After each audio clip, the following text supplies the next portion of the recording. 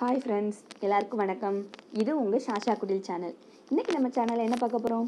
Visual பார்த்தாலே உங்களுக்கே தெரிஞ்சிருக்கும். கிச்சன் சம்மந்தப்பட்ட ஏதோ ஒன்று தான் நான் சொல்லிக் கொடுக்க போகிறேன்னு. கரெக்டுங்க. எனக்கு தெரிஞ்ச சமையல் குறிப்புகளை நான் உங்கள் கூட ஷேர் பண்ணிக்க போகிறேன். இது யாருக்கு ரொம்ப யூஸ்ஃபுல்லாக இருக்குன்னா, ஃபஸ்ட் டைமாக புதுசாக இப்போ தான் நான் சமையல் கொஞ்சம் கற்றுக்க ஆரம்பிக்கிறேன் அப்படின்னு சொல்கிறவங்களுக்கு இது ரொம்பவே யூஸ்ஃபுல்லாக இருக்கும். ஸோ வீடியோவை ஸ்கிப் பண்ணாமல் ஃபுல்லாக பாருங்கள். வீடியோ கண்டிப்பாக உங்களுக்கு பிடிச்சிருக்கும். இந்த மாதிரி வீடியோஸ் உங்களுக்கு வேணும்னா எனக்கு கமெண்ட் பண்ணுங்கள். வீடியோ பிடிச்சிருந்துச்சுன்னா லைக் பண்ணிவிட்டு உங்கள் ஃப்ரெண்ட்ஸ் கூட ஷேர் பண்ணுங்கள். மறந்துடாமல் உங்களோட கமெண்ட்டை எனக்கு அனுப்புங்க.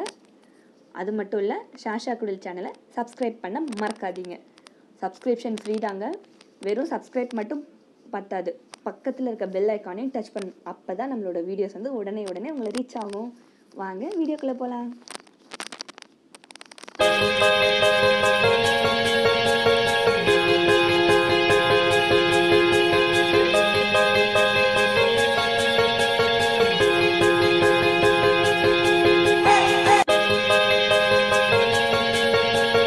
நம்ம எதை பற்றி பார்க்க போகிறோம்னா, பனானா பற்றி பார்க்க போகிறோம்.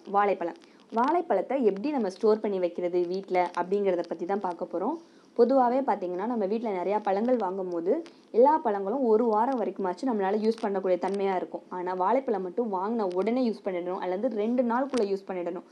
அப்படி யூஸ் பண்ணால் மட்டும்தான் அது கெட்டு போகாமல் இருக்கும். அப்படி இல்லைன்னா உள்ளெல்லாம் அழுகி அதை நம்ம சாப்பிட முடியாத தன்மைக்கு மாறிடும்.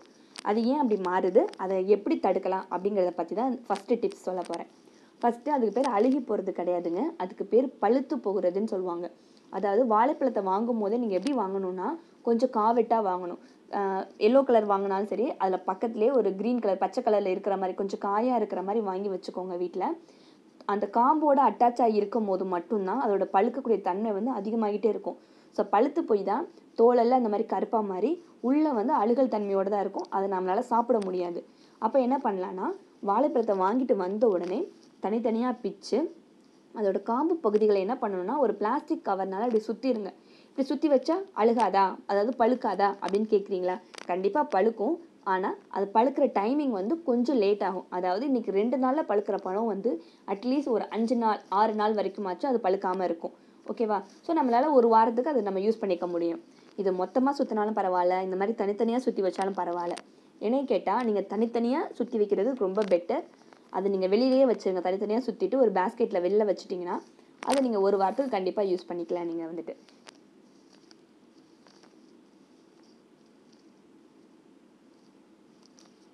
செகண்ட் விஷயம் எதை பற்றி பார்க்க போகிறோன்னா, சால்ட்டு. உப்பும் ரொம்ப முக்கியமானது நம்ம வாழ்க்கையில். சமையலில் உப்பில்லா பண்டம் குப்பையிலேன்னு சொல்லுவோம் இல்லையா? ஸோ உப்பை நம்ம எப்படி ஸ்டோர் பண்ணணும், நம்ம வாழைப்பழத்தை எப்படி ஸ்டோர் பண்ணுறது மாதிரியே உப்பை எப்படி ஸ்டோர் பண்ணணும்னு பார்த்தீங்கன்னா, கண்ணாடி பாக்ஸில் மட்டும்தான் நம்ம உப்பை ஸ்டோர் பண்ணி வைக்கணும். பிளாஸ்டிக்லேயோ மற்ற மெட்டல்ஸ்லையோ நம்ம ஸ்டோர் பண்ணி வைக்கக்கூடாது. ஏன்னா உப்புக்கு ஒரு தன்மை என்னென்னா, அரிக்கக்கூடிய தன்மை.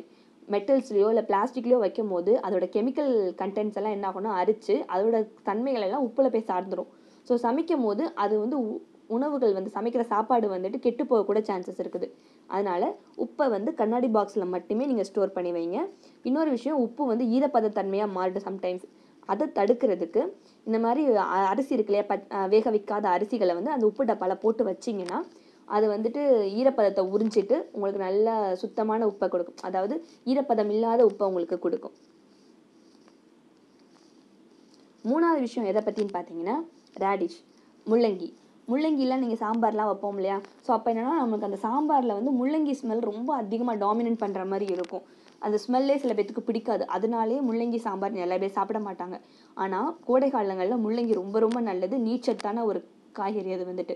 ஸோ அதை எப்படி பண்ணலான்னா, சமைக்கும் போது, அதாவது சாம்பார் வைக்கும் போது மற்ற காய்கறி கட் பண்ணுற மாதிரி முள்ளங்கியும் கட் பண்ணிவிட்டு, முள்ளங்கியை மட்டும் ஃபஸ்ட்டு, இப்போ வெண்டைக்காய் புளிக்குழம்புக்கெல்லாம் வெண்டைக்காவை தனியாக நம்ம வதக்குவோம் இல்லையா, அதே மாதிரி நல்லெண்ணெய் ஊற்றி முள்ளங்கியை வதக்கிடுங்க. வதக்கிட்டு அதுக்கப்புறமா நார்மலாக பருப்பை வேக வச்சுட்டு மற்ற காய்கறியை போட்டு குக் பண்ணும் போது முள்ளங்கியை சேர்த்துக்கோங்க.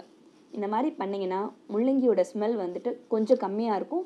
ஸோ முள்ளங்கி சாப்பிடாதவங்க கூட கண்டிப்பாக சாப்பிடுவாங்க.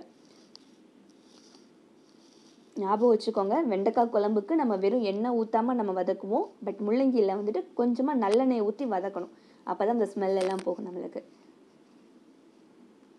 ஸோ இந்த டிப்ஸ் எல்லாம் உங்களுக்கு ரொம்ப பிடிச்சிருக்குன்னு நினைக்கிறேன். கண்டிப்பாக பிடிச்சிருந்துச்சுன்னா நம்ம சேனலுக்கு சப்போர்ட் பண்ணுங்கள். இந்த மாதிரி உங்களுக்கு டிப்ஸ் கண்டினியூஸாக வேணும்னா எனக்கு கமெண்ட் பண்ணுங்கள். எனக்கு தெரிஞ்ச டிப்ஸை நான் உங்களுக்கு சொல்லி கொடுத்துட்ருக்கேன். தேங்க்யூ ஃபார் வாட்சிங். சாஷா குடில் சேனலை சப்ஸ்கிரைப் பண்ண மறக்காதீங்க. உங்களோட சப்போர்ட் கண்டிப்பாக எங்களுக்கு தேவை. நான் நெக்ஸ்ட் வீடியோவில் உங்களை பார்க்குறேன். Bye friends.